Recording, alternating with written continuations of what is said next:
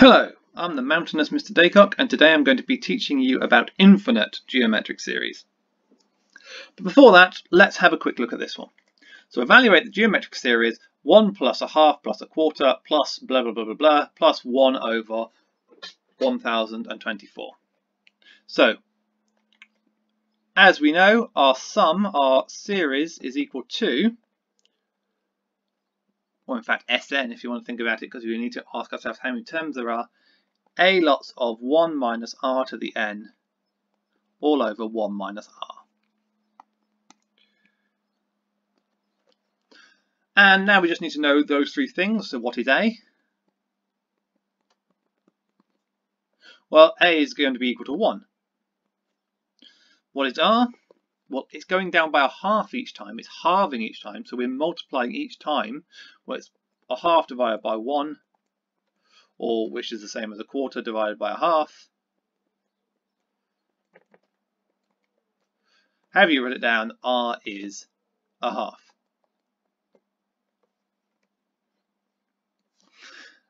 And what is n?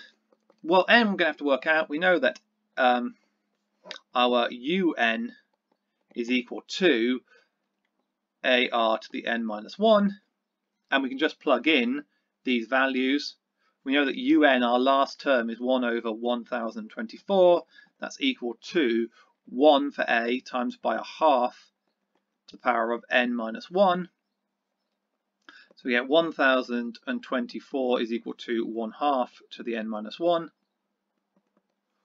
But 1024 is a half to the power of 11, or let's say we can put this as 2 to the 1 over 2 to the, sorry, not 11. I'm thinking ahead.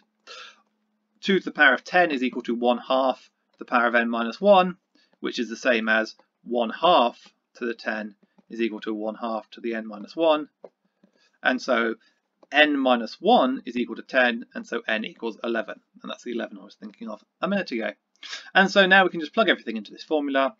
We know that Sn is going to be equal to 1 for a, multiplied by 1 minus 1 half to the power of n, all over 1 minus 1 half, which is going to give us the answer of, well, we can do some simplifying. We get Sn is equal to 1 times something is just 1, so we get 1 minus 1 over 2 to the power of 11, because of course our n is 11.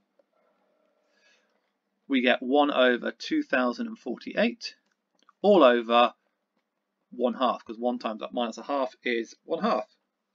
And so we get Sn is equal to, well, 1 minus 1 over 2048 is going to be 2047 over 2048.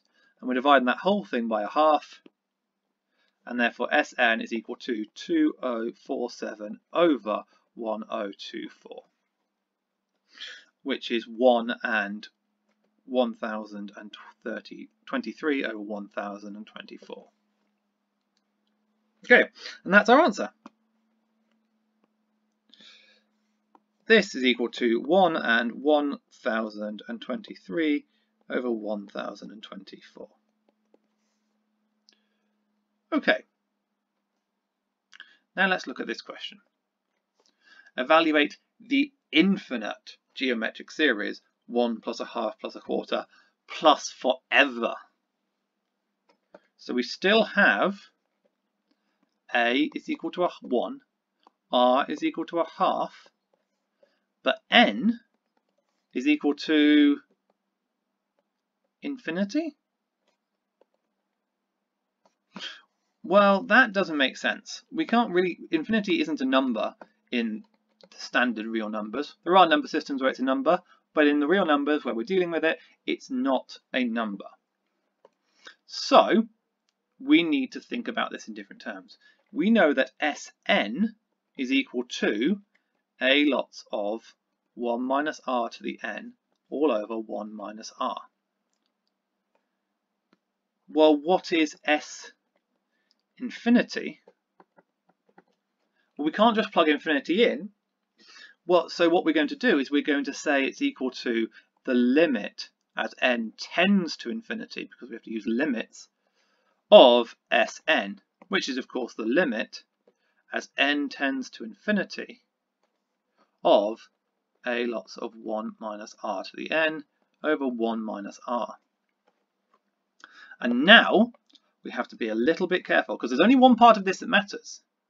Because in fact I could expand and simplify. The key thing is, what is this? Nothing else has n in it. So what is r to the n as n tends to infinity? Well, it depends on r.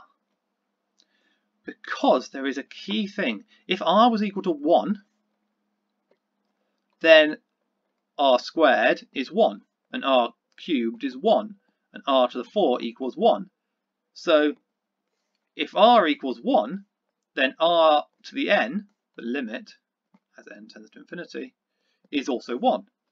Okay. What about if r is 2? Let's do a different colour for that. What if r is 2? Well then, r squared equals 4, and r cubed equals 8, and r to the 4 equals 16. And therefore, if we can notice here that it's just getting bigger and bigger, the limit as n tends to infinity of r to the n is equal to infinity. And that's true for any r bigger than 1. If r is at all bigger than 1, it's tending to infinity. What about if r equals minus 1? Well then r squared is 1, r cubed is equal to minus 1, r to the 4 is equal to 1, and it's just going to oscillate back and forth between 1 and minus 1, 1 and minus 1. As such, there's no limit. There's no definable limit because it jumps back and forth. And the same will be true if I put r as, if r less than minus 1, it's still going to jump back and forth. Okay. So, currently the only one that works is r equal to 1. r equal to 1 is the only one that works. What about r's between 1 and minus 1? Well, if I put r equals, let's say, 9/10, then r squared is going to be equal to 81 over 100. R cubed is going to be equal to 729 over 1,000. And the actual numbers don't matter from this point. What you should notice is it's getting smaller. And we can do it with, say, a quarter. If it was a quarter, it would then go to a 16th. It would go to 64th, and this is getting small very, very quickly. And even with negative numbers, if it was negative a quarter, it would go to a positive 16th, and then negative 1 over 64. And although these are still oscillating, negative, positive, negative, positive, they're still going towards 0. And so at any point, if r is between minus 1 and 1, we get that the limit as n tends to infinity of r to the n is equal to 0. And so we also have r being between 1 and minus 1 also works. These are the two cases that work for r to the n. It doesn't give us either infinity as a limit or no limit because it oscillates. So let's go back up to here. Now we know that, how does that help? So we know, well, let's try r equals 1 first. Let's see what happens when we plug r equals 1 in. Well, we know that r to the n is going to equal to 1. And we know that r equals 1, and we get a is equal to a lots of 1 minus 1 over 1 minus 1, which is equal to a multiplied by 0 over 0. And that's not good. This is an indeterminate. We can't define what that's going to be. So that's not working either. When it's 1, it's not going to work at all. So in fact, we're left with one situation, and r, for this to work, r must be between 1 and minus 1, or sometimes written as the absolute value of r must be less than 1. Okay, and what happens in that case? Well, S infinite is equal to the limit as n tends to infinity of a lots of 1 minus r to the n all over 1 minus r, and as we know that r to the n tends to 0, so we get, let's clear this out, S infinity is equal to a lots of 1 minus 0 over 1 minus r, which is equal to a over 1 minus r. And this here is our lovely formula for the infinite sum of a geometric series, so long as our common ratio is between -1 and 1, or its absolute value is less than 1.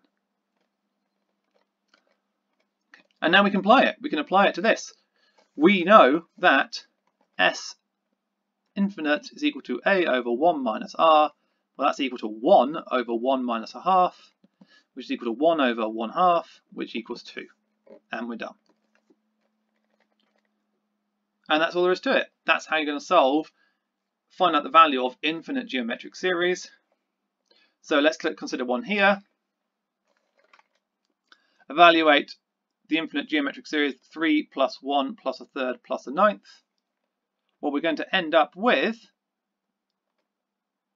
a equals 3, r equals 1/3. It's equal to 1 over 3, or a third divided by 1 is 1/3. And so S infinite is equal to 3 over 1 minus 1/3, which is going to be equal to 3 over 2/3, which is equal to 9 halves, or 4.5. And we're done. I'm going to have another question here that, let's consider this example. What if it was 1 plus 4 plus 16 plus 64 plus ... forever? What would it be in that case? Well, we have a equals 1, r equals 4, and so we'd get our infinite sum would be equal to 1 over 1 minus 4, which is equal to 1 over -3, which is -1/3.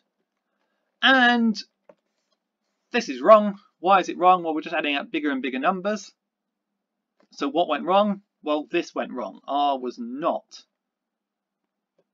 less than, the magnitude of R was not less than 1.